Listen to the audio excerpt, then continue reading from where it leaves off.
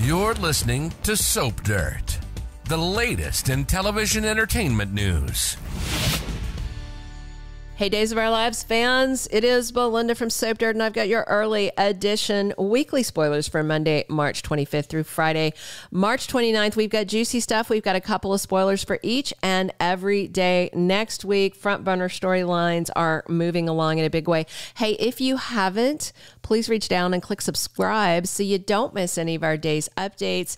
Now we're going to jump right in, and as we always do with the early editions, we just run real quick through what's happening the rest of this week to give you context for what is coming next week. And it is all good stuff. Wednesday, March 20th. Eric suspects that Holly knows more than she's saying about Tate. He had that very interesting conversation with his brother Brady. Now Eric is really taking a close look because he's very worried about his nephew. And if she's holding back, I don't think he's going to like it. Johnny tells Chanel, even though they have to get out of their bed at the end, that they should definitely go on their honeymoon. And I think that might get scary. EJ is wondering where his brother Stefan is because he's about to send him off to where? Siberia? I don't even know. EJ is being such just the worst, not just worst brother, worst human. Trying to send his brother to North Korea? Come on. I want this all to blow up in EJ's face in such a big way. Konstantin gets together with Teresa and he reminds her that they are supposed to be gold digging with Alex and Maggie Kiriakis, and he wants her to get back on it. Xander and Sarah are enjoying their sexy alone time, but they really are missing Victoria. Looks like they're going to pick her up on Wednesday. Thursday, March 21st, Jada tells Harris, you got to cut Ava out of your life. Get rid of the mob princess before it ruins your career in law enforcement. Steve and Johnny have a surprise for Paulina Price and Abe Carver. They have a little celebration for them.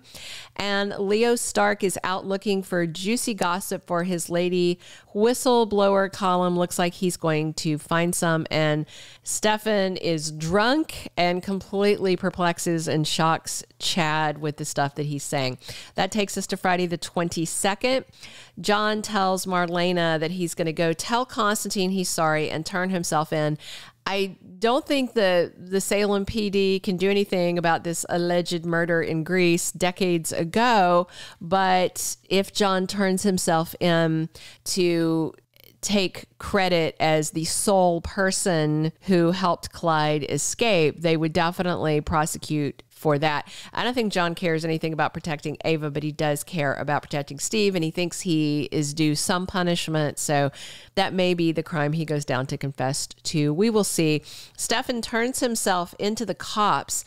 He thinks he's going to get this deal with the Salem PD. Harris is telling Ava he's not sure it's going to go quite the way that Stefan wants it to. EJ is shocked. EJ should be pooping his pants because Stefan could throw him under the bus as well. Remember, Harris told Stefan he had to take credit for all the bad deeds and shield Ava from any possibility of prosecution. So I just don't think Stefan's going to go down like that. I think he's going to try to weasel his way into a more advantageous deal, but he is going to be gone.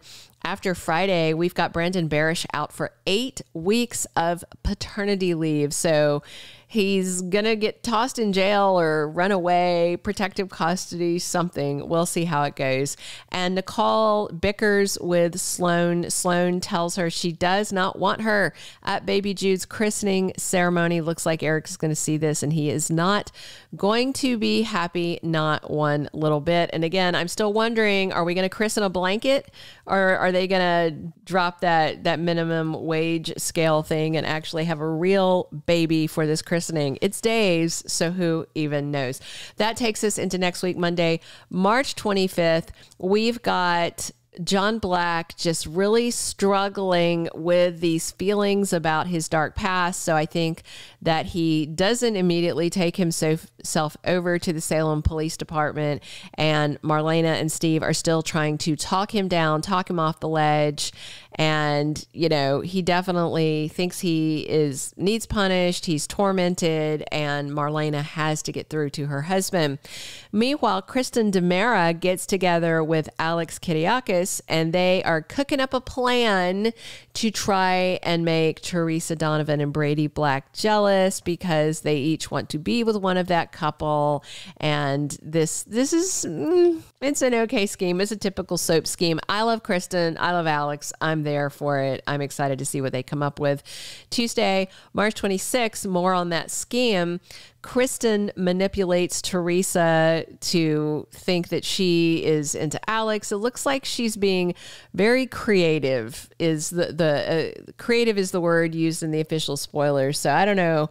Kristen's thinking outside the box, and she's a master schemer. So I don't think Teresa stands a chance, although Teresa herself is a master schemer.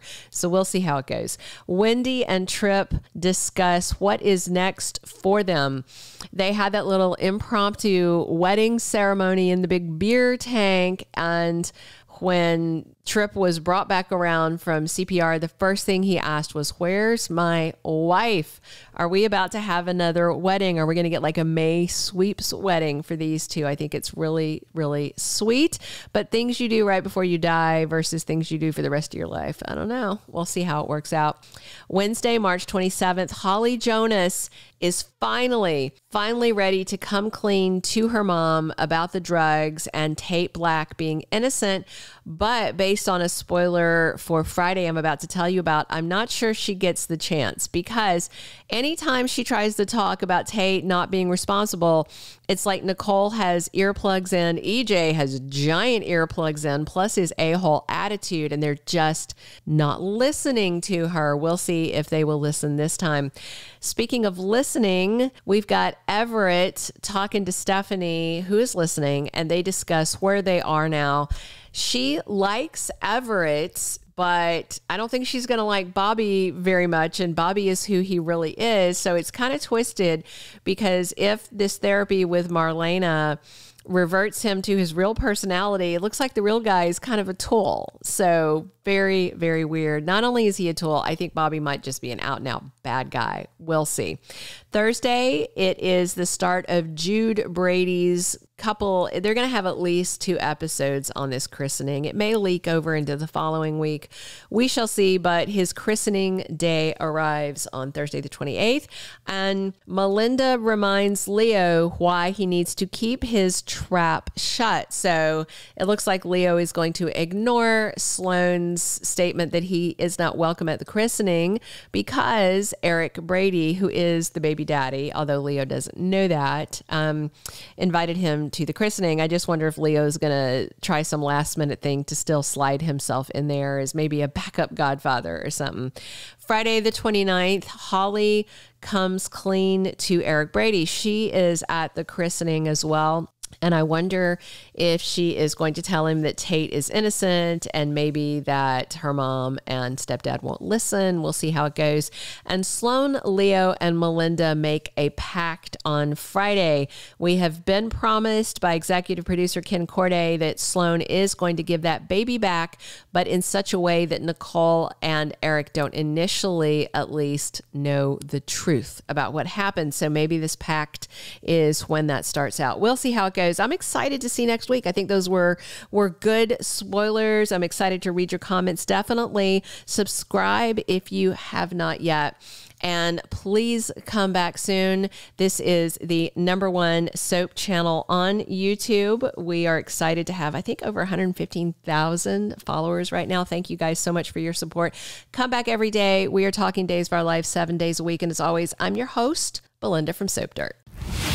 Thank you for being a loyal listener. Follow us wherever you get your podcast, because you don't want to miss the next episode. Soap Dirt is on all the major podcast platforms, including Apple Podcast, Spotify, iHeartRadio, and more.